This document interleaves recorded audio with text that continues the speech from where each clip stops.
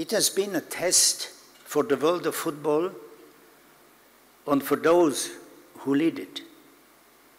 As your captain, I am happy to say that FIFA has weathered the storm.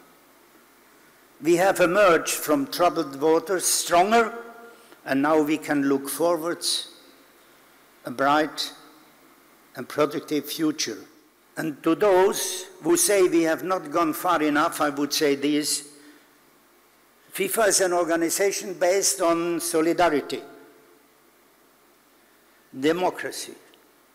And here at this Congress, it is one nation, one vote, as it should be, democracy. But reforming the great organization is not about one person or one interest group dictating to everyone else. It is about 209 nations and 209 voices moving forward as one in harmony.